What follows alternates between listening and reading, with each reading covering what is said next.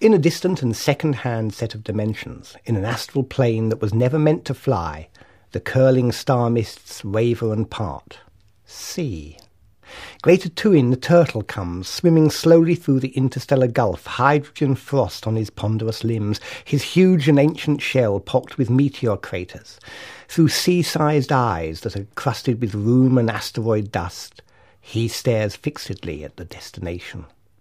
In a brain bigger than a city, with geological slowness, he thinks only of the weight.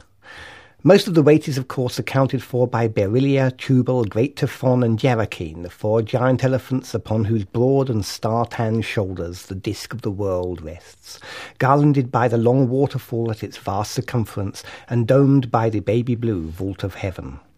Astropsychology has been, as yet, unable to establish what they think about.